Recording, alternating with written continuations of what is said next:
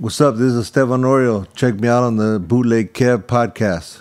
Hey, before we get into this interview, I want to shout out to the family at Imperial Extraction, man.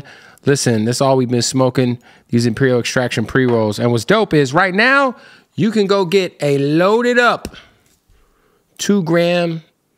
I mean, this is that pink gelati, THCA diamond loaded pre-roll, premium, glass tip. You can go get a lot of stuff. ImperialExtraction.com. Save 20% off your entire order right now. Just use the promo code Bootleg20. ImperialExtraction.com, promo code Bootleg20. You can get pre-rolls. You can get damn carts. You can do whatever you need over there, man. ImperialExtraction.com, promo code Bootleg20. Let's get into the interview. Yo, Bootleg Kev podcast. The legend is here. Estevan Oriol is in the building, ladies and gentlemen. I made it. I would like to say I'm a fan. I've been a big fan of your work for a very long time. Thank you. We have had mutual friends for years and years and years, and somehow I've met you like in passing at random things, but like never really like had like the full like, hey, how you doing? You know, Yeah, like, yeah.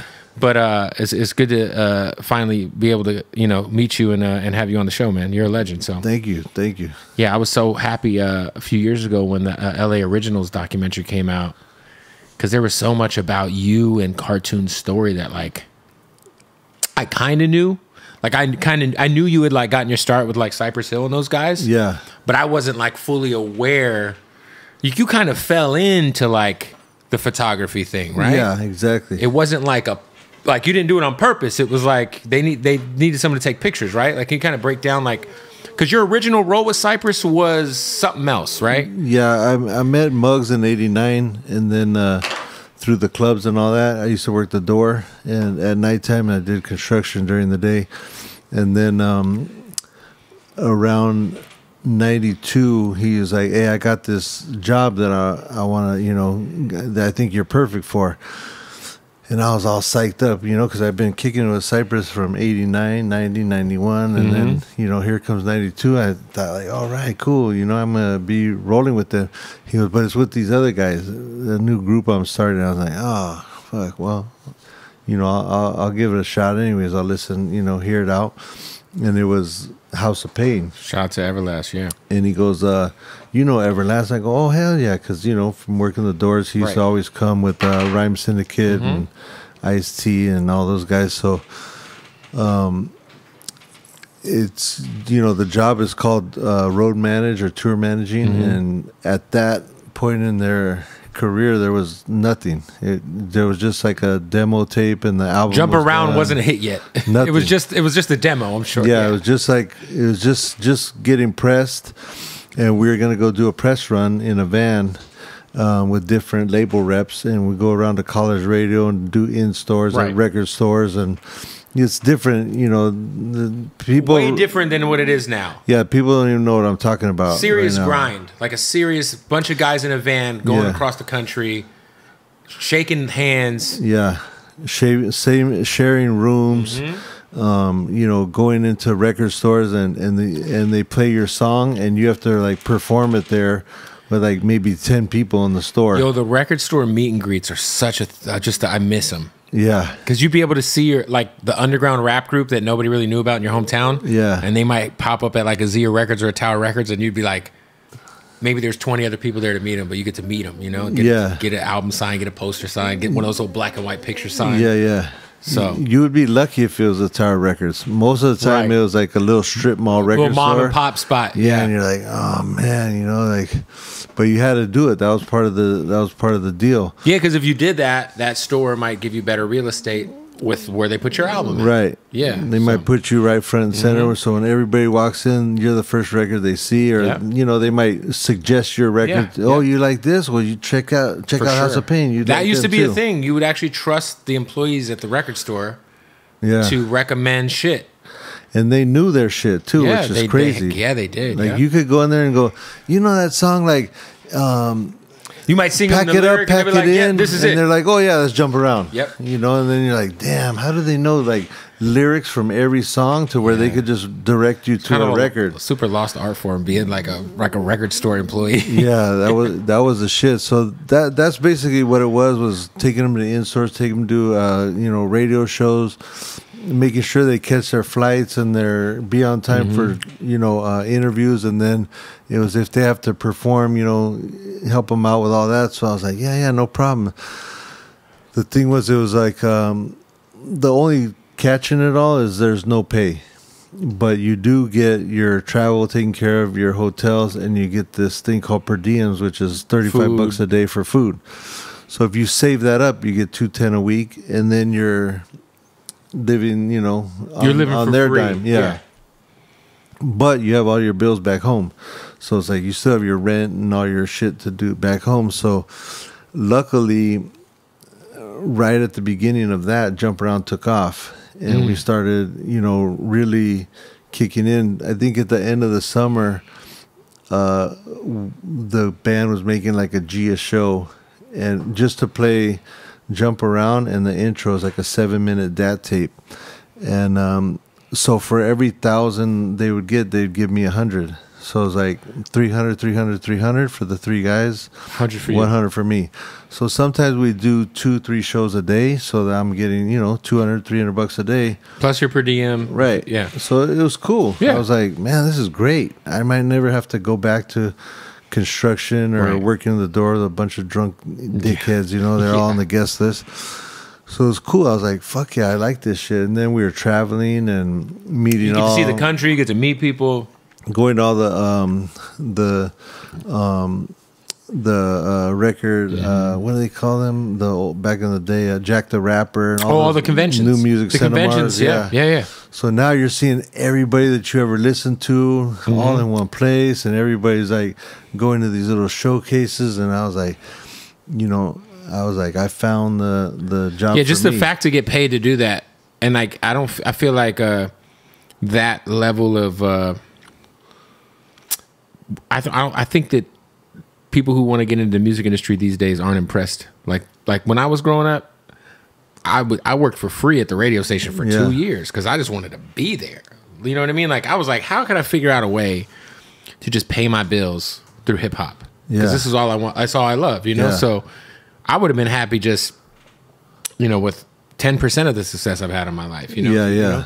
So it's like you said, like, yo, you can leave a regular job, see the country, meet some of the people you are fans of, and like do something cool and not have to worry about all the normal bullshit. So and then every night you're listening to dope music for sure, and then every day you're in the behind the scenes of the guys, some of the guys that are making the hottest music out there. Cypress, Funk Dubious, House of Pain, like our crew was fucking stellar. lit right then, you know. So from there, it went to, you know, we did a tour of the Beastie Boys, and we got kicked off because we were a little too rowdy for them.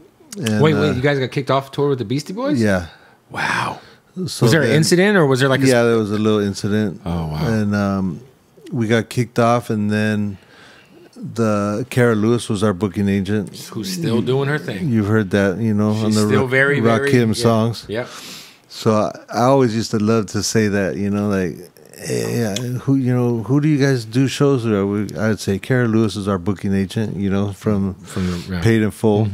And she was like, that's kind of like a blessing in disguise, because now I can book you guys one-off shows, and you guys can do your own thing because the song is blowing up. Yeah.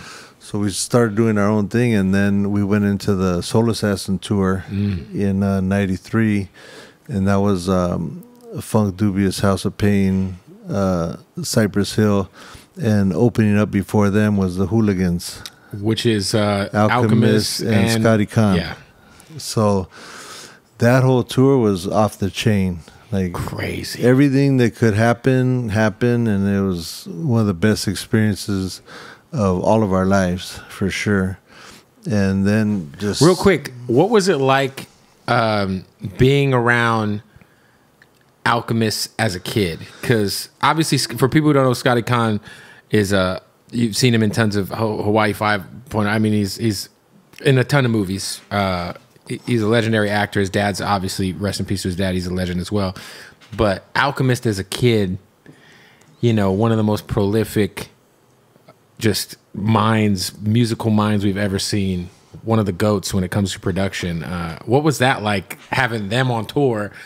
It had to be kind of like a rowdy tour. Yeah, it was definitely rowdy. It was off the chain, and they were young, right? Because they were 15. Yeah, they were kids. So like, what was that? It was like my little nephews. You know, like I had to look out for them, and you know, kind of they were already doing their thing. You know, they were already partying and hanging out with girls and stuff. So it's already like there was no. You know, you didn't have to hide or censor like, anything away keep the kids over here. They were doing their thing, yeah. And let's go smoke weed over here or whatever. Or, you know, don't let no girls around them. They're young or whatever. Right. Like, they were already doing their thing. Yeah, that was way past that point. So now it's just showing them how to do it the right way, you know? Like,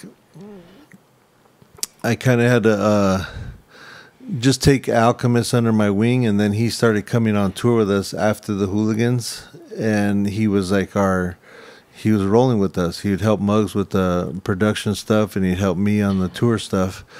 And we had little like side hustles that we'd do on the road, and just me and Al. You know, we asked the guys, like, "Hey, is it cool if we do this?" You know, yeah, go ahead, get your money, do your thing. And I mean, would I ever think like, oh, Alchemist is going to be one of the greatest producers of all times? Right. Probably not, you know. Right. Just saw he was a youngster, a little kid, you know, but he wanted to learn so bad, and he was so on it, and he was like on point. Even like helping me, he was like right there, like, "Hey Al, can you do this? Can you do that?" He did everything right. It wasn't like nowadays there's, you know, there's a new generations and they fuck up and they're like, "Oh, my bad." And that's it. Oh, I just fucked this whole thing up. My bad. That's some like, real shit. That wasn't now. No accountability. Yeah, I don't give a fuck. Yeah. But Al, there was no my bads. He was on it, you know, so you could tell he was going to do something, you know, big, but, you know, you never would know. You never know of anybody's career, like they're going to be a Grammy nominated or whatever, you know, but to see that is just such a, like, proud moment, you know, for us older guys that were around him when he was a youngster. Like, I mean, Soul Assassins is his legacy. Groom him, you know, 100%, and in a good way. In a good way, of course. Yeah, because now that word is almost like a bad. Stay away from that word. Jesus. So that tour happens. The Soul Assassin tour happens. How do you kind of walk me through how you end up taking pictures? Well, I was also I bought a '64 Impala in 1989, and I had it as like an everyday, you know. It was your everyday ride? Yeah, bucket. You know, kind of had like rust spots and stuff, and it had these like rusted out, like mag rims, and I just put sounds in it. I spent like $1,800 on the car. I probably spent another $1,500 on just the sounds, and I'll just roll that car around and just you know, be smashing in it. And then I had a little work truck that I bought for $200. Somebody told me like, "Hey, I got this truck. I want to get rid of it. It's making this weird noise." The guy didn't know shit about cars or anything. "Oh yeah, I'll take it off your hands, you know." And I took it to my homie. He did like a major tune-up on it, another $200, and it worked perfect for 10 years. Crazy. So I used that as my work truck, and then I put the Impala away. My homie DC, Donnie Charles, he passed away in '94. He helped me strip down the Impala and put it all into the right shops, and then I just used my work truck for construction every day. But he was a manager of WC in the Mad Circle back then. Shout out to Dub C, man. And you know, that was Coolio, Crazy Tunes, Dub C's brother, rest in peace. And then another guy, I think his name was Jim, but there was 4 of them. And Donnie Charles was the manager of them. He had a thing called Hood Rat Records and a car club called Hood Rat Car Club. And then, so he helped me take my car apart. And so from building the lowrider and joining a car club in East LA, and touring, my pops was like, "Hey man, you're doing a lot of cool shit. you should take photos. But at that time, you know, cameras were like this big. They're big. You know, big, clunky. It wasn't digital screens. Heavy things. You had to learn shit. You know, you couldn't just like cheat and look, you know, get it to the perfect place where the digital screen is like perfect photo, and then you go, okay, it's perfect, click. You know, you just had to go with your instincts. You had to develop a whole roll of film and hope 3 or 4 were great. Right. Yeah. If you got one, you were happy because what can you do with 36 good pictures off one roll of film of one shit, you know? So most people would always say, old time photographers, if you get one shot per roll, like you're winning. Yep. And so my pops put me on to taking photos, so I would do that on my spare time from tour managing. And I never really thought of, you know, I didn't really like the camera because I thought paparazzis or tourists carry cameras around, you know. It looks kind of weird. Right. So I would always keep it kind of like to the side, and then if I saw something cool or if the homies were there, I would be like, hey, let me get a flick, you know, and I would shoot. I started off shooting all my homies from my car club and that world, and then shooting us probably on the Soul Assassin tour. I started taking a couple flicks here and there. Right. Just for you. Yeah, just for me. Yeah. And then the homies would see the pictures. Like, we'd all kind of compare our pictures after and be like, oh, yeah, let me see what you got. Let me see what you got. And I would always notice that my pictures were a little bit different than theirs. I would see theirs and be like, oh, man, like we were right next to each other. How did he get that picture? How's mine look like this and yours look like that? Yeah. Yeah, but I didn't want to say nothing. Right. I don't want to hurt nobody's feelings or whatever. So I just kept doing it little by little. And then as more people would see it, they were like, hey, this is pretty good. And the lady at the photo lab, she dealt with all pros. She was like, hey, can I blow some pictures up and put them in the lobby of the photo lab? And I noticed that she had done that with all the pros before, and she did it, and she sold 8 out of 11 of the photos. And she goes, you know what? I've never sold that many photos here in the lobby of the photo lab, even of the big guys. And I was like, okay, cool. Like, I didn't know what that meant, you know? She was telling me, you're onto something, you know, stick with it. So I did a little bit more, and then I found because I was a tour manager, I was the one dealing with all the magazines, the record labels, everybody that was coming through, photographers, you know, magazine editors. Yeah, you're kind of like the line of defense between... The gatekeeper. Yes. So I would set up the interviews, like the record label would send me a fax. I don't know if people know what that is. Frequently asked question, FAQ, or no? A fax is a fax, like a fax machine. Yeah. Okay. So you get this like prehistoric paper. Yeah, it would come through like this machine with a phone, and it was kind of like an email before an email. Yeah. You get a fax. Yeah, it was a paper email. Yeah, that's exactly what it was. Yeah, and it was on a crazy ass paper. Like, I have some of the faxes from back then. And it's so crazy how they come into. Yeah, with the noises and shit on the machine. So I'd get a fax and it'd say 4 interviews, an hour long. So you schedule a time with the guys when they want to do it. So give each person 15 minutes. So I'd do the sound check, then we'd do press for an hour, then we'd do dinner, and then we'd do the show, and then we leave. So for the 4 interviews, it's 15 minutes each. So I had to, you know, be like, okay, cool, we're done. Next, you know, I'm bringing the next interview. Right. But I would feel bad for the photographer because the interviewer would take up 10 minutes, you know, talking to these guys, which isn't that much time. It's not. If you think about it. Yeah. But everybody knew the deal. So it was like, you know, you go and get this amount of time. The photographer, and I always see the photographer struggling, like, fuck, where am I going to shoot this classic picture of these 4 guys that are the hottest rappers in the world? And we're backstage at a concert for a 4-page article. Right. And I would see them going like, fuck, man, poor guys, you know? But then I started feeling bad and being like, hey, if you guys need any photos of the guys backstage or on stage during the show, I have photos. And most of them would look at me like, yeah, you fucking sure you fuck do. out of here, Yeah. you know, roadie or whatever the fuck you are. So then I had these little books with my photos in them. They're like, you take these? And I go, yeah, that's why I'm telling you, if you want to use my pictures, here, check them out. So then they started paying me to use my photos. In the magazines? Yeah, and it was like, oh, we'll give you $250, $500, you know, $1,000, $1,500 to use the photos, depending on the magazine and how big they would put it in there.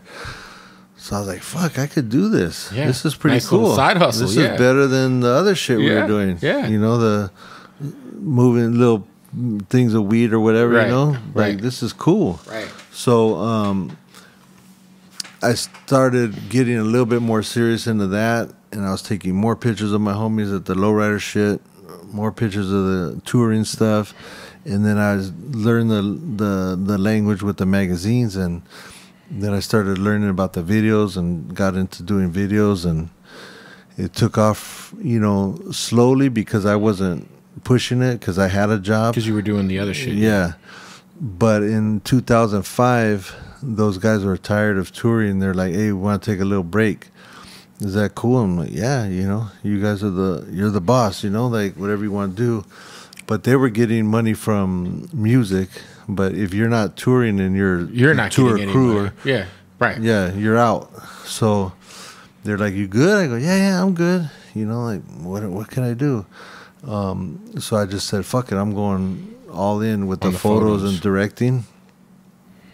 And it worked out. I never had to go back out on tour again. What was one of your early videos that you were able to direct that? Because directing a video back then, again, Yeah. things are different now. Yeah. You can get anybody, you could literally shoot a video with an iPhone and it looked decent, you know? Back Yeah. then, there was so much more that you would put into it. Oh, yeah. A $20,000 video budget was nothing. That was like disrespectful. That's a cheap video. Yeah. Back like, then. They're like disrespecting you, giving you 20 grand to shoot a video. So what were some of your early videos that you were able to initially kind of be behind the lens and... I did videos for Muggs and B, their side projects, and then I would say the one that I did one for Sen. It was called SX10. It was a majority black and white video. Right. Back then, all the videos were shot on film, Right. so it was a whole process. And I showed that SX10 video to Dennis from Interscope, who works with Eminem, and he was like, I got a D12 video for you. And I was like, okay, cool. And so I remember getting all excited because it was going to be a $50,000 video budget, you know? Right. And it's for Eminem. Yeah. It's And great, so I man. was like, let's do that, you know? So I went to Detroit and shot, it's called I'll Shit on You. I remember that song. And because they could never play it on the radio or well, they could never play it on the screen. Or BET or anywhere. MTV. Yeah, 'cause it had a cuss word. And back then, there's no YouTube, really. Yeah, no. Right? So no, it wasn't like... Yeah, if you weren't on MTV or the box or whatever. The Well, it Box wasn't even the or box back. I think by that BET. time it was BT and MTV. By that time, yeah, I think the box was done. So if you weren't on there, you're asked You out. might end up on a DVD. Yeah, the cussing DVDs. Yeah, exactly. So, but what I noticed was anytime there would be a news story about Eminem, they would use the footage from my video because it was not seen. Right. And it was cool. It was black and white and it had Yeah. him performing. So I would say that one probably hit the biggest right then. And also Dr. Green Thumb did pretty big. And the challenge with that one was here's a song all about weed, but you can't show weed or show that there's anything that has to do weed related. So I Right. made up this like mad scientist. It was a dope video. Yeah. Remember that video as a kid? Right. Yeah. So it's like I made up this mad scientist idea, and it was based off of this old school movie. I can't remember the name of the movie, but there's a lot of touring. And now it's now that mad scientist is all over dispensaries, all over merch, weed bags, everything. So that video took off for me, and that sent me into another stratosphere. dimension. Yeah, and then I started. I met up with a really good homie of mine named Skinhead Rob. Shout out to Skinhead Rob. I loved him and Travis Barker and the homie from the Rancid. Rancid. What was the name of that side for the Transplants? That first Transplants album was fucking raw. So he brought me in on that, and I did the press photos. And that fucking album was so good. We ended up doing the whole album packaging because we had like a little art department. Great job. Yeah. And ended up doing 2 videos for them with the Booyah Tribe. Yeah, and, I remember. Yo, fuck. Yeah. Dude, I haven't listened to that album in probably 15 years. I gotta find it on Spotify. Yeah. Because there was some shit on that album. So then Rob brought me into that, and then he brought me into Blink 182, and then... Did you do Expensive Taste stuff too with him and Paul Wall? Yeah. There was Expensive Taste with Skinhead Rob and Paul Wall. That was Travis. And Travis. Yeah, fuck. That's a whole era of shit that I just forgot about. Yeah. That I was a fan of. That's crazy. Rob's been in like 4 or 5 bands, and I did all the photos for all the bands. What was the band? It was it just the Travis? Wasn't there a Travis Yellow album that was a group? Yeah. What was the name of that group? Fuck. I don't know if it was a group, but I just know it was that one project they did together. Yeah, with half of the faces. Mm-hmm. Damn, that's crazy. Shout out to Travis, man. He's a real one. Yeah. So you were able to do some Blink stuff. Yeah, I did. My biggest video to date was one called Down. Yes. And I look at it now. Self-titled album. That was off the self-titled album. Yeah. We did all the artwork for that. Did the merch, and we did the video. I did 6 videos off of that album, but wow. One was actually I did 7, I think. One was Down, and then I did 5 videos that were on a CD-ROM only. So it was like the deluxe album you bought, right? You get to plug in it in the computer, and you could play it as a DVD too. And then I did Not Now at the end of that tour that we were doing. That was a great album. Down's a great record. Yeah. So but the cool thing was with those guys, they were just like, do whatever the fuck you want to do. Like, I don't trust care. you. And like for Down, I just had this idea that I wanted to do. I was like making a little movie, and I had that little thing going on. Then I had the performance going on, and this one girl, like, the net bangers and stuff, they go, "What does this have to do with the song? What the song's about?" And I was like, "Oh, what a bitch!" Like fucking bitch talking shit about me. And then I was like, well, yeah, what does it have to do with the song? Like, this has nothing to do with the song or anything. But I remember that the reason that it was like that was because they just said, do whatever you want. And I made up this little story that I wanted to make this. Basically, it's a guy who he's on like parole or probation or whatever, and the cops come to this party, and he is like, fuck that, I'm not supposed to be here, I'm out of here. I'm out, yeah. He jumps the wall, hops in his ride, and takes off and gets into a police chase. And so that story's happening while it's going back and forth to performance shots? Yeah. Yeah.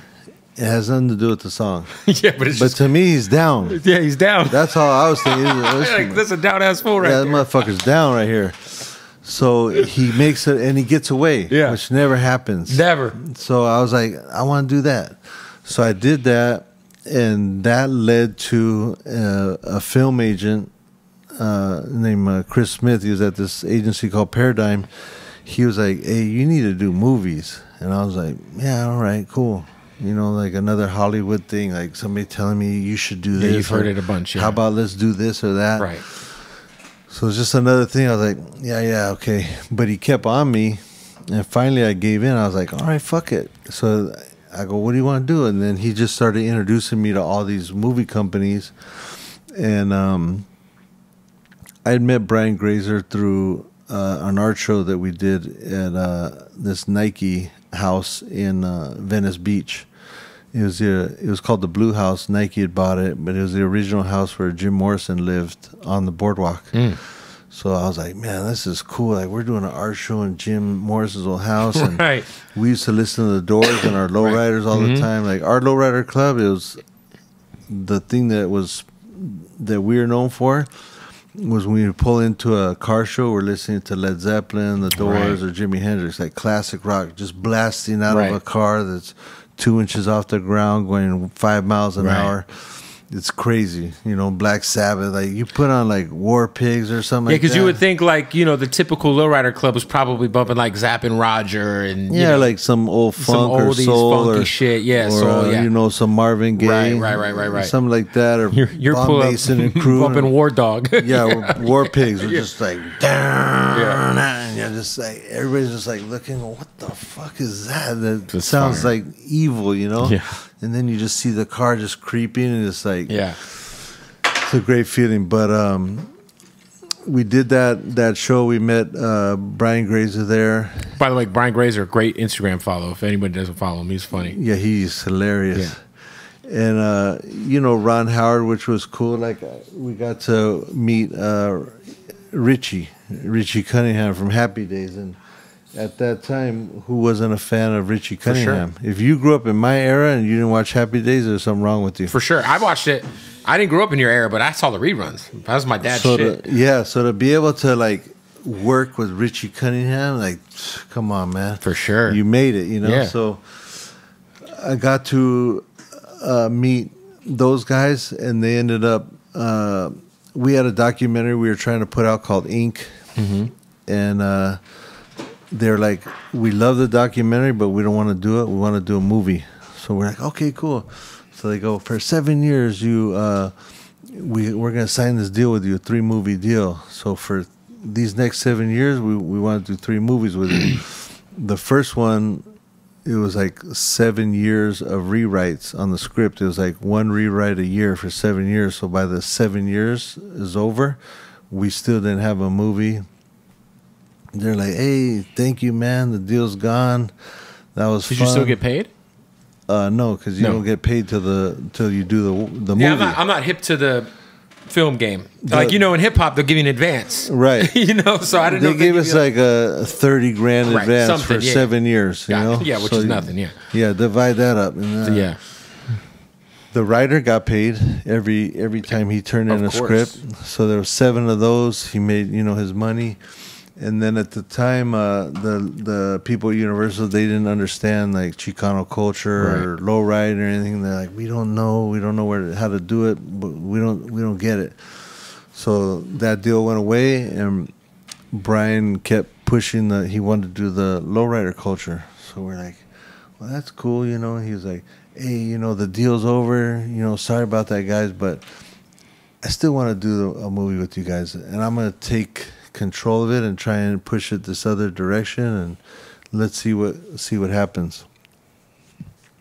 So we end up going from a $25 million movie to a $5 million movie, and Blumhouse put it out, and it's called Lowriders, and it went to the theaters and it did its little thing in there. And for people who don't know, Blumhouse is known for, they're probably known for their horror movies, right? Right. They got huge horror franchises. Yeah, they're the biggest, probably. Yeah. Hey, we got to give a shout out, man, before we keep going with this interview. Much love to the homies at MyBookie. Don't forget, it's NBA season right now, man. We already got through that NFL season. If you want to win some money, make sure you go to mybookie.ag. Sign up with that promo code Bootleg. Get that first deposit bonus up to $1,000 right now. We can get in on some of this NBA action. The MVP race is wide open right now. I kind of like Shai Gilgeous-Alexander as the sleeper. You know, I think he's second favorite. I think he's going to win over Jokic, all right? Plus, you can get in on the Rookie of the Year. You can get in on your daily games. And they got the full-service casino going down. MyBookie.ag. Use the promo code Bootleg right now. Get in on the action. Let's make some money, all right? Go do that. Also want to give a shout-out to the homies over at Blue Chew. Man, does Blue Chew work, they ask? Of course. What is Blue Chew, you ask? It is the same active ingredient as Viagra and Cialis, but in a chewable form. The best part about Blue Chew is it gets delivered right to your doorstep discreetly, and nothing involves you leaving your house and having to go to a doctor, sit down in the waiting room so you can go talk to some strange old man about your problems that you have, maybe with erectile dysfunction, maybe stress, maybe performance, maybe you're tired of fucking your wife. Can you get tired of fucking your wife? I mean, I don't know. I'm not tired of fucking my wife, but maybe out there you're tired of fucking your wife and you need a little extra motivation to get that dick hard. Well, Blue Chew comes in handy, my boy. So go to Blue Chew right now and they're going to give you a month's supply for free. That's right, a month's supply for free at bluechew.com. The keyword, though, when you check out to get that month's supply, help out the podcast, use the keyword bootleg. That's bluechew.com, keyword bootleg. Get a month's supply free of Blue Chew. Let's get back to the interview and such. It's interesting. Do you feel like, I feel like the wave in hip hop is turning. And I feel like, when I was growing up, outside of Cypress Hill and, a few others, but I grew up in Phoenix, so Chicano rap was really big, right? So like Little Rob and like Mr. Capone and MC Magic and MB Riders and all those guys. And it was very, if you weren't, like Cypress Hill, everybody could enjoy. Yeah. They just happened to be Latino, right? Yeah. But then there was that wave where it was almost like if you weren't really connected to the Chicano culture, didn't understand it, you might not appreciate the music like the people who did appreciate the music. Right now, I feel like, man, there's this Mexican wave in hip hop specifically is rivaling anything we've ever seen. There's a guy like that Mexican OT who's going crazy. The LA and San Diego scene of Mexican rappers are just killing it. Like it feels like all of the major labels are now trying to sign Mexican talent, which I've never seen. I've never seen it. Yeah. Because I'll hear people like a lot of my homies like have you heard of a group called Coyote? Yeah. Two brothers. Yeah. They're amazing. They put a record out with Shaq not too long ago, but like everyone's trying to sign them, and any of my Mexican rapper homies, everyone's trying to sign. Like it's crazy. Like, and I feel like your movie might have been like before its time. We've been before its time with everything we've done. For sure. And even with the clothing, we had Joker clothing back in '95. But me and Big Lucky, we had a store on Melrose called Supermax. Then we is that the same? Is that's not Big Lucky who works at Cookies, is it? Yep. Oh, that's my guy, man. That's my guy. He's the coolest motherfucker, man. Yep. He's such a cool dude. I'm going to meet him right now. He's so cool, man. Right after this, I'm going to meet him. Shout out to him, bro. He's killing it, man. Yeah, I like that guy. We're getting into more movie stuff. Yeah. I gotta go on his podcast. We keep talking about it. I gotta make it over there, man. Yeah, great guy. Yeah, it's gonna be everything's about to turn right now. Everything's about for bigger and better things. So where were we? We were talking about the movie got made by Blumhouse. Low Riders came out. And then I got my footage back from the Ink documentary, and we met a guy named Sebastian Ortega. He came here to work with these.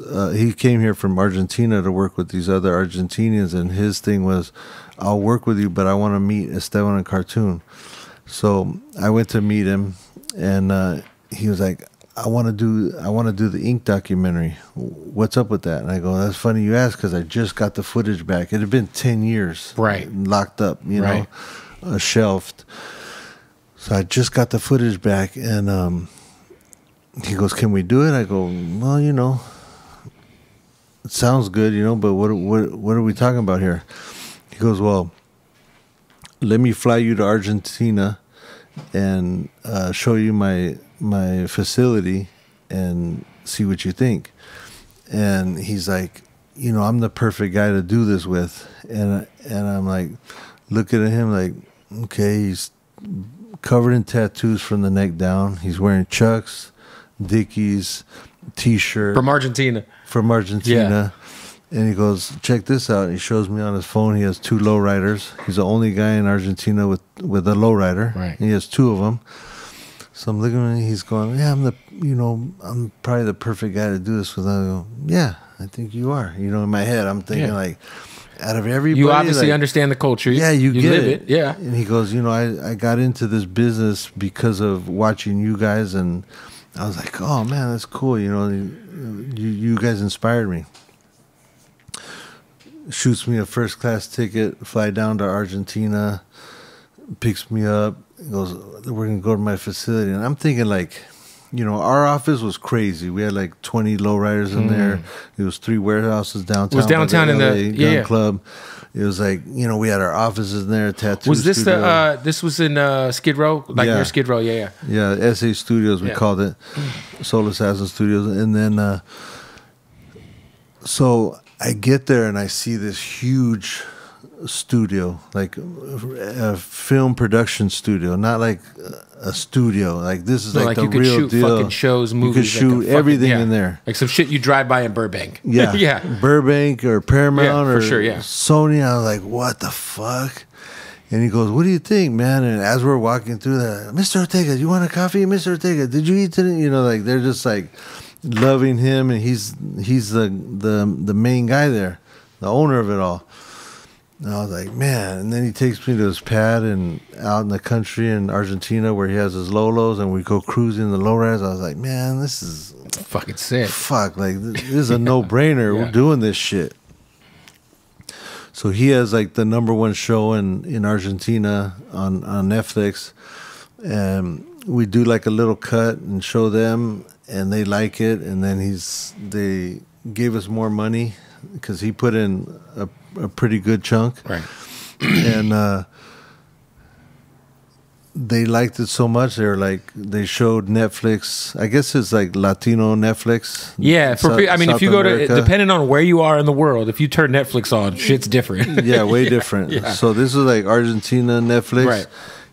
They showed it to the main headquarters over here, and they're like, "Let's go." So they gave us the rest of the money to finish it, and then we changed the name to LA Originals, which came out fire. Yeah. So. Such a great fucking... You guys killed that shit, dude. Yeah. Man, I was proud of that one. And then the pandemic came. We were supposed to go to South by Southwest Film Festival. We were the headliners, the main pick there. A week before, they canceled it for the pandemic and the COVID, you know. So everybody's like, hey, Holmes, what do I do? We had like 30 homies going with us. What do I do? You know, I got my fucking plane ticket, the hotel, Airbnb. Like, how am I gonna get that? I go, homie, I don't know. Like, go out there and hang out. What do I look like? You know, like flights were canceled, everything. So, you know, the airlines, everybody gave their they were giving everybody was getting refunds during that time. But it was kind of scary. Like, for sure, it was unknown. We never, There's that pandemic. Then you don't know if you're gonna get your money back. It just looked like. Luckily, at that week, everybody was locked down. They were in home, and they just. I remember I was supposed to go to South by that year. Yeah, and I was like, well, I guess that ain't happening. Yeah. So everybody turned the channel on, and there. Everybody was just at home watching fucking the news, fucking scared to go to the grocery store. Yeah, I remember I had to go to 7-Eleven. I fucking put gloves on and shit. I was like, oh man, I don't know, babe. Do we really need? That shit was crazy. Yeah, it was crazy, and it was funny. Like now that we like look back and like realize like we probably overreacted. You know, like oh yeah, we didn't know. You know, we didn't know. It was the first time it ever happened. Yeah, that shit was safe than sorry. Hey, I want to ask you. You know, for people who don't know, when you land in LA and you go to the airport and the gift shops, one of the most ripped off. I know that in the gift shops, the LA is officially yours. Yeah. But in general, right, your iconic image of those tattooed hands is probably the most pirated, ripped off photo in hip hop culture ever. And it's the most tattooed. But when I tell you, man, I see that shit everywhere. Yeah. And it's crazy, right? So it's like, for you, it's like... a double-edged sword. Can you tell me the story behind that specific photo? Yeah, I was out in downtown, and I was doing a little photo shoot that I was doing for my clothes. And I was shooting a woman, you know, gang member, and she was throwing up her neighborhood. And I was like, hey, can you throw up something, you know, more universal so that like, you know, we didn't want to be branded to just one neighborhood and the picture come out and like, yeah, it says the name of the brand, but the photo, you know, she's throwing up her hood. It could be any hood, you know. Yeah. But with that letter, you know, so it's like, let's do something more universal, you know. Let's throw up to L.A. And she did it, and I was like, usually back then I didn't really know anything about photography. This 1994, you know. I'm telling you, I got my camera like a year before, probably. So I'm just shooting like from afar, you know, like maybe 10 feet, so you could see the whole building and everything. And I wasn't really into shooting details, but for this one time, like 2 shots, I went in and I just shot the fingers, you know, just the hands. And I didn't really put it out there like that for a little while, maybe a couple of years, because I was more into the whole environment, like the whole photo. Right. So when people would ask me I would do an interview or whatever, they would say, "Can you send us 10 of your best photos that you like the most?" And I was noticing that I was shooting just wide, full frame shots, like a girl with a house or a guy with a house with a low right. Yeah, a lot of your photos are like storytelling for real. Yeah. So I wanted to change it up, and I wanted to show some detail shots, like just the rim or just the fingers or just the face, you know. And I started sending that around and seeing the reaction that it was getting. I was like, fuck, I'm going to send it again. And, you know, and I just kept sending that on every one. I would change maybe the other 9 photos out of the 10 they wanted. I would change those other ones, but I always send the LA fingers. And people would always print that one. You know, they'd say like send 10 and we'll pick 4 or 5 or whatever. That would be the one that always got printed. Yeah, either it was the main part of the story with my, you know, LA photographer, you know, boom, there's that photo, then the interview, or they want it for the cover or whatever. And I noticed that shit was just the one. Yeah. So I just kept putting it out there here and there for 30 years. I've been putting it out there. You kind of said it's like a gift and a curse, right? Because it is such an iconic photo, but it's also, like you said, I mean, like if you walk through Santee Alley, you're going to probably see your shit. Oh, for sure. Everywhere. Venice Beach, Santee Alley. Everywhere you see your shit. You're like, that's my shit. Yeah. But you also, if you go to LAX, there's the official shit. Right. You know, so. That's what I'm trying to do, is get the official shit out there enough to where people don't have to buy the bootleg shit from the scumbags down there, you know, doing the fake shit. No disrespect to the name bootleg, but. No, it's all good. You know, the bootleg shit. Yeah. Those guys, you know, it's like that's my shit, you know? Like I've been promoting that photo that I took for 30 years, and you just fucking go and make a shirt of it, you know, and cash in on my hard work, you know. It's a fucked up feeling. It sucks too, because I do feel like that's kind of the plight of photographers, is somehow, you know, you've obviously been able to break through and be one of the GOATs, but like somehow photographers, man, and even videographers and graphic designers, I feel like those three, but photographers moreover than anybody, somehow always, man, just don't get the appreciation. Because I feel like people who don't know, they don't really understand like the work, right? The like you said, you were on tour with people, and you guys might have been standing right next to each other, and you would see their photos, and you'd be like, "How the fuck did you get that?" And I got mine, and we're standing inches from each other. This is not like. You know, there's just so much that goes into it, and like, you know, no one thinks about the photographer when they print a picture. And going on. I mean, that happened with Cameron. Cameron was selling merch of the picture of him on the phone wearing all pink, and didn't credit the photographer, and the photographer sued him and won. Yeah, you know, and it's like you got to understand, like that's art. Like that's your art. You're the artist. Yeah, it's like you taking one of their songs and just putting it on your shit. And they're gonna want to get paid. Oh, they get hot. It's gonna get hot. Motherfucker, you can't use my song. Exactly. Well, don't use my fucking photo. Yeah. It's that simple. But everything's just so twisted now. It's like so crazy. Like that whole thing, you know. It's like, but I mean, I'm sure that photo has been such a blessing for you. As well. Yeah, because every time they use it without asking, it's cease and desist. Blessings. You must have a great fucking lawyer. Yeah, the cease and desist isn't that great because you're just telling people to stop doing what you already been doing. It's the lawsuit that's the better one is like at the end of they made all that money, and then you're like, hey. Did any of the big? Because I always see like Fashion Nova, Shein, some of these like bigger companies that are like manufactured in China. Did they ever steal your shit? Yeah, they got to pay too. So they don't get. So you sued them? They got to cut a check. Yeah, you know. So who was one of the bigger brands? They don't let me say it. Oh, okay, got it. You know that's part of it, but they had to cut a motherfuckers had to cut a check. Yeah, I got my residuals, or what do they call in the music industry when you residuals? Your royalties. Yeah, I had to get my royalties. That's great. We're on a hip hop show. So yeah, of course. I had to get my royalties. That's dope, man. I think it's just so cool every time I'm at LAX and I see your shit. And then my homie Franco does your merch. Yeah, in Burbank. So I'll be at the factory and I'll see all your shit. Yeah. So my boy Mike Messick, who was next door to him, I don't know if you know him.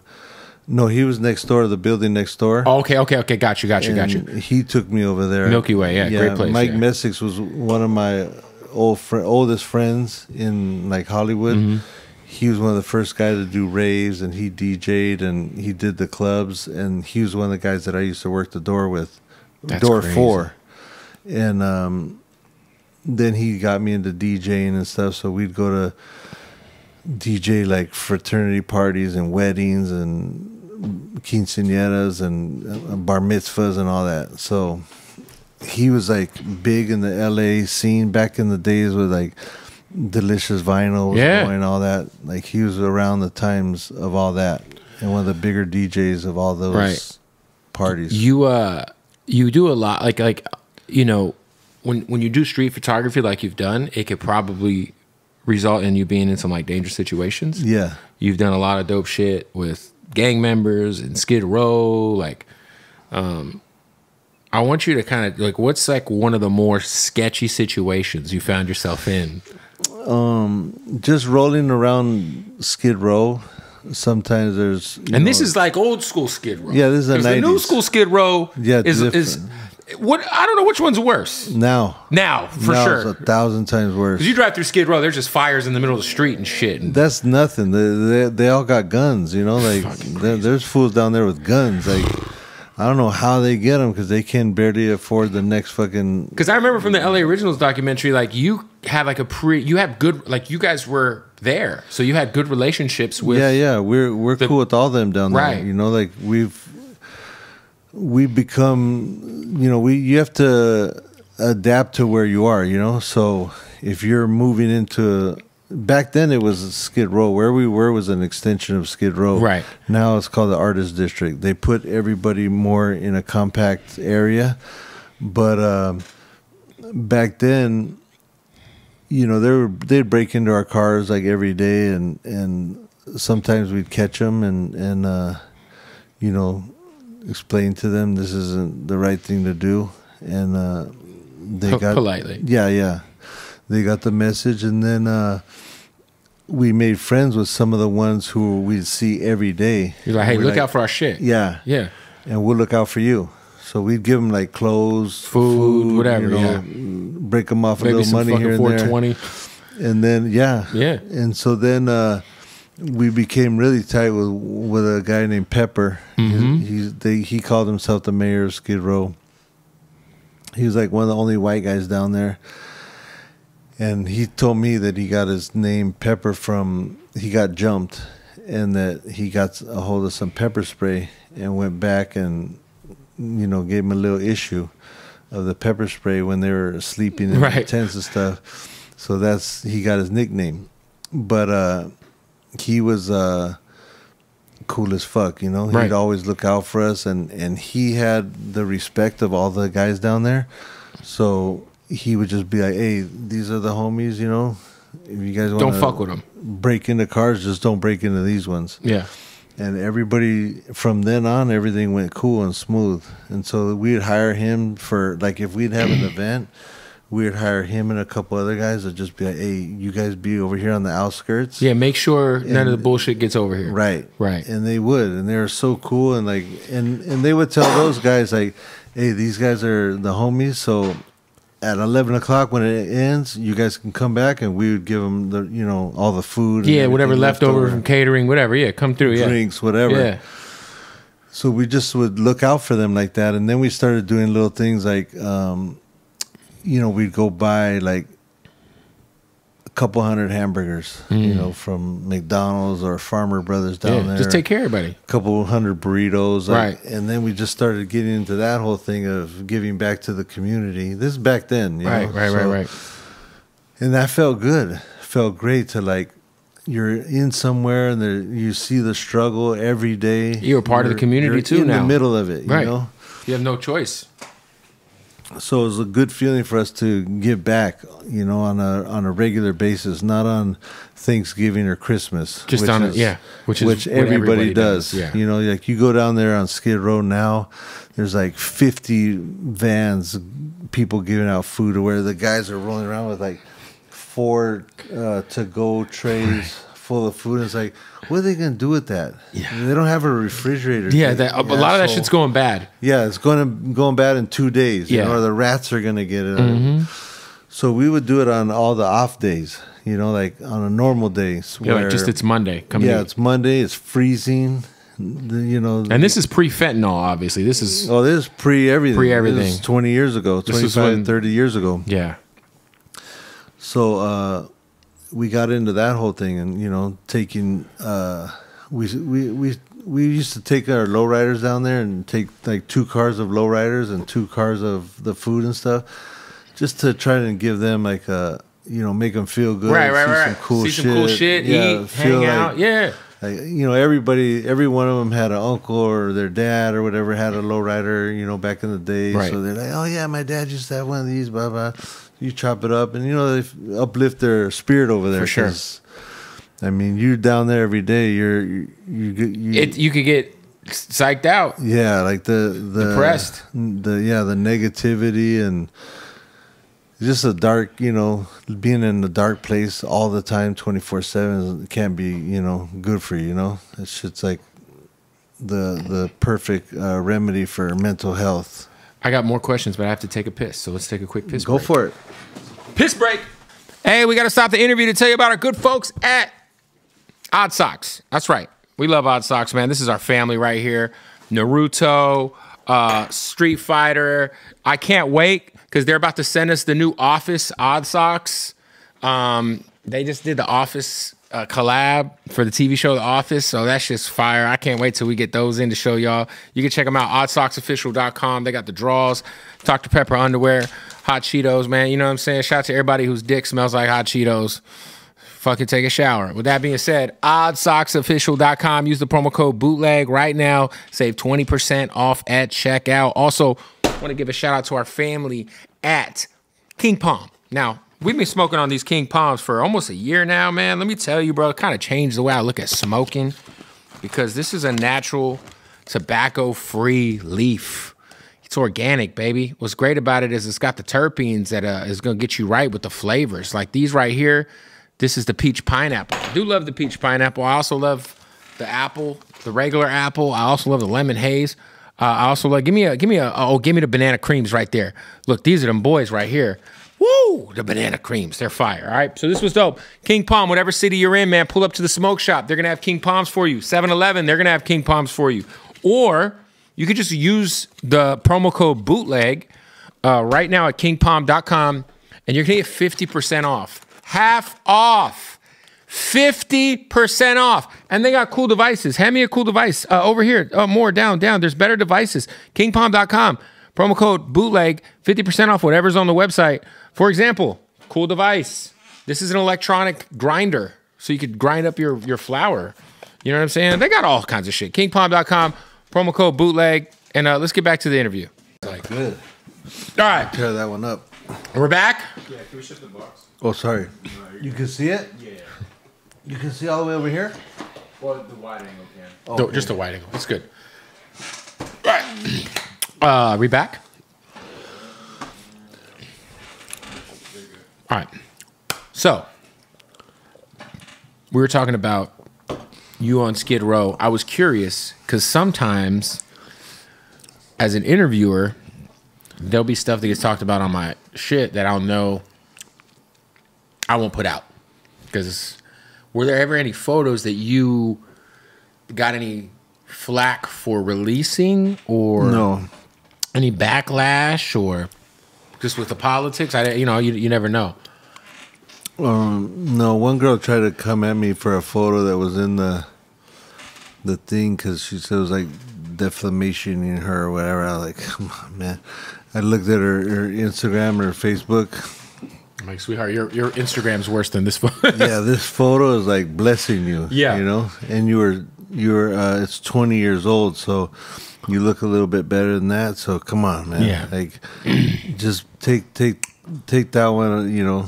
You got a good photo of me when you were in your prime for free. And now you're frame it and put it in your living room. Right. Now you're not in your prime, you're far from it.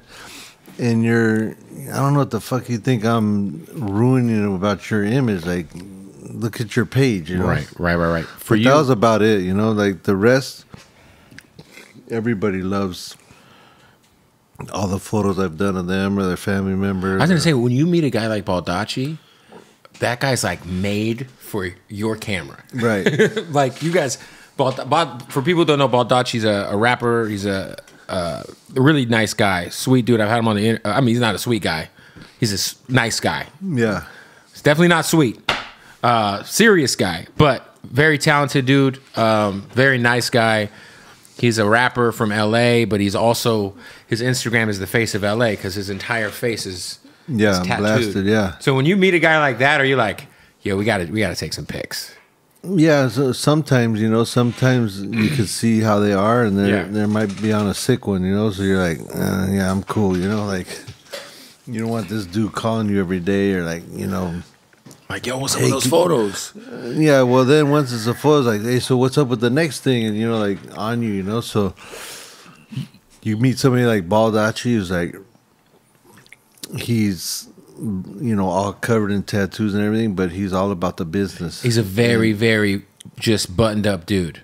Yeah, like super respectful. He was raised the right way by, you know, the right people in that world, and he's a stand-up guy, you know, all the way around. So when you meet guys like that, you're like, this is cool, you know. Like, you're obviously there's the exhibit that's it's the Hip Hop to Infinity, yeah, which is Mass Appeal's putting on. How much of your work is on display there? Me and Mass Appeal go back to the magazine before Nas owned Mass Appeal. Right, it was it was like almost like an underground magazine that like certain little record stores would have. Yeah, it was dope photos, high quality, high integrity. Yeah, it was badass, that magazine. Even the paper was like different. The cover was like a different type of it was high end. Yeah. Like you say, you know, it wasn't like these cheap magazines. Right. It was dope. And then I had a section in there called Rides and Rims. It was a 2-page section, and we'd feature cars in there, like car culture, because they didn't want it to be too much East Coast, so they wanted to spread it out, you know, throughout the states and L.A., New York, the Bay, you know. It was a very East Coast publication for sure, yeah. So we ended up having those 2 pages in there, and ended up doing other features for them. I shot a cover of Eminem and Rakim for them, and a couple, you know, different spreads, you know, mixed throughout the years that I worked with them. And then it came to, I did a documentary, like some consulting on the LA riots with them. And the next documentary I did with them was called Insane in the Brain. It was a documentary about Cypress Hill. That's the one on Showtime. Yeah. Yeah. And that was like, you know. That was what, a year ago? A year and a half ago? 2022, yeah, I think. A couple years ago. Yeah, so that was like another perfect movie for me to follow up with LA Originals. And the next thing was this art show, and they've been doing it around the world in other places, but this is the first time that's had this much of my work in it. I have my own room towards the back, and it said they asked me to put my elements of what hip hop means to me. So I did one wall of memorabilia that I have of me in Cypress Hill, like the jerseys and the clothes we used to take, and the gold and platinum records, and the DAT tapes from the shows, and different things like that. And then I did a wall of Nipsey Hussle. My friend Downtown Daniel did a mural, and Never, 1959. He also did a mural of Nipsey. But the one of Downtown Daniel has the actual reference picture that he would look at and test the colors on that, and then he'd do the mural on the wall downtown off 4th and Alameda.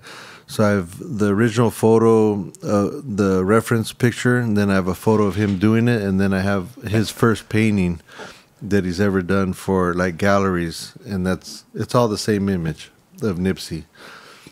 And then I have my bike in there. And on another wall, I have lowriding, like memorabilia from all the years I've been lowriding. And the other wall is like a gangster wall, because to me, what sets LA hip hop aside from other cities is lowriding. There's always a lot of lowriders in our videos and our imagery. Mm-hmm. And there's the gangster element. Yeah, the gang cultures. Starting with NWA, you know. So on that wall, I have letters and envelopes and handkerchiefs. They call them paños. Mm-hmm. That my homies Big Lucky and Lepke would send me. So you can see all that prison artwork. Then I have the original tattoo machine that I made for cartoon. He tattooed me, the very first cartoon tats, in a box with some Tupperware cups that were sent to me from prison. And then on the side of that, there's a whole wall of Teen Angel magazines, which was an old gangster magazine that you could pretty much only find in LA or the Bay. Wow. And it's instinct now, or what do they call it? Out of print, done? Yeah, it's out of print. Out of circulation, yeah. And then Teen Angel died some years back, but I have a show coming up with Teen Angel at Beyond the Streets in June. Oh, fine. So that's going to be a good What was one. like for you, like, was obviously Nipsey was from a different generation than you in terms of just like his come up, but his impact was so crazy. How did he kind of like what was your what was it about Nipsey that you respected, enjoyed, just how he carried himself. Yeah. He was real respectful, real calm and like mellow and smooth. But you could tell he was with the business, like at any moment there's something, went sideways, he would get your back, or he wouldn't let it happen, So he also had like he had to have a high respect for photographers, because his manager was Jorge Peniche, who is also a dope photographer and a dope logo guy. Created the All Money In logo and the TMC logo. So I feel like Nipsey had like a real high regard for dope photography. Yeah, he did. The photos that I did for him was for an old magazine called Rhyme Magazine. It was a LA hip hop magazine. And at that time I had the kind of relationship with magazines where they would say, "What do you want to do?" And I would say, "I want to do a story on this guy, this guy, this guy." And they didn't even know who they were, but I would still... They would trust you to curate. So at that time, J-Rock's album hadn't come out. Nipsey's album hadn't come out. And who else was there?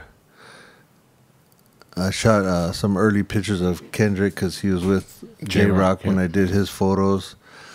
And there was one more guy that I was always pushing to magazines that The new class of the LA guys. yeah, I just wanted to show like here comes a new wave of LA guys. And I didn't only have connections here in LA, but I had, or New York, in the States, I had foreign connections. Like Right. in Germany, hip hop's huge over there. Australia, just different places where I had a relationship with the magazine that I could do stories on these guys and send it over to them, and it would come out, and you know, a lot of that would help the artists out. For sure. To get Expand known out into a there. new place, yeah. So there was a lot of that happening back then. I got to shoot Nipsey a couple times for a couple different things before he had ever come out with a record Right. on a label. And then I think that deal that we were going to do made it to where he was like, I'm not even going to do stuff with a label no more. I'm gonna just go independent. Yeah, he was doing the mixtape shit. Yeah. Left Epic. Yeah, Nip was like a one of one, man. Yeah. So But I had a big plan for him that we were going to do. At that time, one of my best friends, Casey, from Known Gallery, had a gallery. I was already doing stuff with Nick Diamond. So my idea was, let's do like an album cover photo shoot, and then we do an art exhibit at the gallery Right. on Fairfax, and then we do a clothing capsule release with Diamond, and that would be the listening party for the album. that's crazy, yeah. The album would be playing in the gallery where all the photos from the whole A Day in the Life of Nipsey would Yep. be on display. And then the clothing capsule, people could go in and buy merch, and the album would be playing in there. And that wasn't thought of back then. Right. This is 2008, I think. Crazy. So, then the deal didn't go with the label, and then he went on and just started putting stuff out on his own. So we never got to do that. Did the plan. Proud to Pay tape, or obviously that first Crenshaw mixtape in which he Yeah. kind of set up a blueprint that a lot of artists have been following since. Yep. So shout out to Nip. We and you have a mutual friend, our boy Richie, and he was telling me that you do the cold plunge and you do the cold hot therapy. Yes. Can you because for people who don't know the benefits of that, why do you do it? How, like, what are the benefits? What's and is that something you do every day? Every day. And it's I have a couple guys come over. Who got me into the sauna and cold plunge thing is a friend of mine named Marlon. He used to have a brand called Sneak Tip. I remember Sneak Tip. Right. I used to have some of their T-shirts. Yep. Yeah. And another good friend of mine, Pat from RVCA, which was Ruka. Yep. And Pat would take me out to Hawaii during the Pipeline Masters every winter for 13 years to shoot all the people that he sponsored. It'd be like 20 of the top world fighters, 20 of the top world surfers, skaters, Right. and street artists. He'd fly them all out there, rent a few houses, put everybody up, And you just take pics. and I would just take pics of the team. It's fire. And it's during the Pipeline Masters, which is Those waves are crazy. one of the right? biggest surfing competitions in the world, the best, the coolest, funnest. And I was just documenting all that for a book. And I wasn't really into health or working out. I was eating like what people say, eating good, but really eating like shit.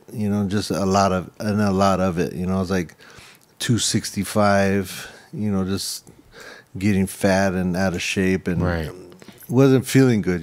But everybody's telling you, "Oh, you're eating good. You're living that good life," but it's like, really, you're not. You're eating worse. You can't breathe because you Right. fucking eat so much. You need a wheelchair to fucking take you out of the restaurant. Yeah, the food is good. That's why you're eating so much, but it's not good for you. Right. So once a year, I'd go out to the North Shore with Pat and them, and we'd work out every day and do the sauna and cold plunge. And I just got to the point where I was like, man, this is the shit, you know, like I want to do this back home. Right. So I bought me a little sauna off of the website. They shipped it to my house. My boy, he hooked it up. He built like a patio, put the sauna on there. Then we built like a little roof over it because we didn't want to mess it up. And we got a little, you know, cool little thing there. Got a bunch of weights. Started inviting some homies over, and we made it a thing. And now, you know, we do it every day. And I feel bad when I don't do it. I feel like, man, I feel guilty, like I fucked up that day. How long did I mean? You probably never get used to the cold plunge thing, but how long did it take you to be able to tolerate it? The first time I had to, because I seen like. Because for people who don't know, when you immerse your body in that cold water, go into shock. It almost feels like your heart might jump out of your chest. Yeah, like, it still feels like that, but you know what's coming, you know. Yeah, like I but imagine 20 like all tatted up, ripped UFC fighters and world class surfers. And they're all doing it. They're all doing it, and you're there. So you gotta. And everybody thinks like, oh, you're the cool guy from LA. Like right. you're not a pussy, right? No, hell no. Right. Well, go ahead, get in that fucking bucket full of ice then. And you're like, when you get in, man, that shit hits you like a ton of bricks. Yeah. You are. But it's also like, it's like a shot of dopamine. Yeah. It almost like better than any cup of coffee. Yeah, for sure. Better than. I mean, it feels incredible when you do it. When you get out. Yeah. It's rough. It is rough. It's not easy. It is rough. Like but it's like a drug almost. Yeah. I do it every day. I've been taking a hot, because I have the shower outside. I've been taking a hot shower in my house for a few years. Wow. Ever since I started doing it. So I just wake up in the morning and hit the cold shower. Yeah, I love it. It's like a way to wake up, and you know, you don't die doing it. It's not gonna kill you. But you get out of that shower and you feel alive. Yeah, you feel alive. Because you take that hot shower in the morning. Yeah. And it makes you almost want to go back to bed. Yeah. Yeah, you're just sitting in there. You're sitting in there like, you're like, yeah, like, you know, I'll put some water in my eyes. Yeah, like, fuck all that. I just get in there and you're like, ooh, you know, like. Yeah, you're just taking. Yeah, you're starting the day manning crazy. Up, you know? For sure. But it's a great feeling, man. So you do it every day? Every day, yeah. Wow. How long you sit in the sauna? At least 15 minutes up to 20 minutes, right. Depending on if I have to go do something. And if people come late and you're waiting for them, and you know. How many folks do it with you every day? We have, there's enough room in there for 6 people, but we've had up to 10. And you just rotate people, like, you know, these guys go in, these guys go in the ice, these guys, you know, while these guys are in the ice, these guys are in the sauna, or these guys are working out, hitting the weights. Is there anything, obviously you said Joker Brand's barely just getting, you guys are obviously still very much Joker Brand. I don't think a lot of people knew you were behind Joker Brand. I didn't know that until I watched I feel like I found that out in the last few years. Yeah. Because you'll see Joker Brand everywhere. Yeah. I always thought it was Be Real shit. Me and Be Real started. Okay. We got it. I remember the like ads in the Source and shit. Yeah. And the XXL back in the day. Yeah, that was me shooting Be Real. Mm-hmm. So, it was a Cartoon and Sucker Mike. Mm-hmm. These 2 friends. Back then, they were in our car club together, and they ended up doing Sucker Brand clothing. But as an offshoot, they did Joker, and it went to a couple of trade shows at the Magic. Yes. Couple Magic shows. Probably when Magic was cracking. Right. So they ended up not wanting to do it no more, so they had all this inventory. I was coming out of this clothing brand I had, Not Guilty, with Lucky and Everlast, and this lady shut us down because she had a worldwide trademark. We didn't know. We got it incorporated. We thought like, oh, we own the LLC. Yeah, we own everything that says Not Guilty, but like we didn't go to school or nothing. We didn't know anything about business. Got this Not Guilty incorporated, and this lady goes, well, that's great. I have the Not Guilty trademark worldwide. Get the fuck out of here. Yeah. So that was over, and then these guys had all this inventory, and B-Real was like, we should do something. I go, well, let's go get that inventory. It's already there. So we went and bought the inventory off of them and all the artwork and started just taking it on tour with us everywhere we went. And then every time I'd do a photo shoot, I'd bring a box like to Mobb Deep or Fabulous or whoever and be like, hey, homies, thank you for, having me do this shoot with you guys for this Here's magazine or whatever. Here's a box of our gear. And they'd be like, oh, fuck, can we wear it? And we're like, hell yeah. Like, you don't have to wear it for this. I'm not bringing it like, hey, here's my shirt. Put it, Yeah. It's like, you could wear it later on when you get back to New York or whatever. But just as a respect thing, they wear it in the shoot and come out in the magazine, and we're all over the place.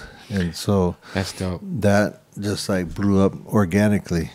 Any projects coming for you and that you got coming out, working on? I'm sure you're always working on something. Yeah, I'm working on a documentary with the Booyah Tribe because I feel like, that story needs to be told. It's a LA story. And I agree. If you know, and if you don't, you should. Mm-hmm. So working with Gotti and Cobra, the remaining brothers. That's a big story to tell. Godfather, Rid, Monster O, rest in peace. Rest in peace. That's a big story to tell, man. Yeah. And it needs to be, like 100%. Those dudes, were there from the beginning of LA hip hop. Mm-hmm. And like, I just feel like that area, like the Carson area of LA, I don't think people fully understand, like the Pacific Islander or the Samoan or the Oos like culture that comes out of there, and how it also can be wrapped into like the street side of things as well. It's almost like, it's crazy because if it's almost like a Booyah Tribe is out right now, active like they were in the 90s and shit, like. With the allure of gang culture nowadays on the internet is so fucking crazy. I don't get it, but it's like, it's dope that you're doing that. Yeah, and then Cobra's son D-Boy, he's rapping now and he's bad. That's dope. I gotta check him out. He's sick with it. That's dope. So shit. So that's gonna be dope. Yeah, he's badass. Do you have a home for that project? Not yet. We're just getting interviews together. I went with D-Boy to New Zealand. They did a tribute to the Booyah Tribe out there at this festival. He performed, and then a bunch of the older guys from that did music with them came out and did like a tribute show to them. So that was like some, cool footage that you just can't get for any other group. Right. That's dope. That's super dope. Then I got the Joker and the Estevan Oriols and Zoomies now, so we're, Go support at Zoomies? Yeah. Just try to have it somewhere where, the regular folks can get it. Have you guys done a collab with Cookies yet? I did. You did do one with Cookies? Yeah, Estevan Oriol. Yeah, I did that was one of the things that kept me going in the COVID, because I did a couple collabs like Fools Gone Wild, Cookies, Cholo Fit Creeper, and Born and Raised. And those things are what kept me going during the pandemic, COVID, because I couldn't go outside to shoot nobody, because when I shoot people, I'm like very close, within 10 feet. Right. So my whole job got shut down also, along with everybody else's. But those collaborations kept me afloat. That's dope, man. So go support if you're in Zoomies. Yep. If you what's the official website that people can just go purchase? EstevanOriol.la or jokerbrand.com. So go support, go check out the exhibit. It's in LA, I think until March 15th. No, they extended it. They did. Yeah, because it's been doing so good. I got to take my kids. So yeah. I've been telling Al Lindstrom I'm going to take my kids to go check it out.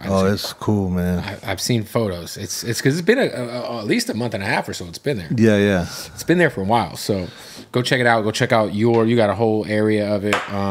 Go follow this guy. You're a legend, man. I look forward to seeing what you got up your sleeve next. Yeah, it's coming. There it is, man.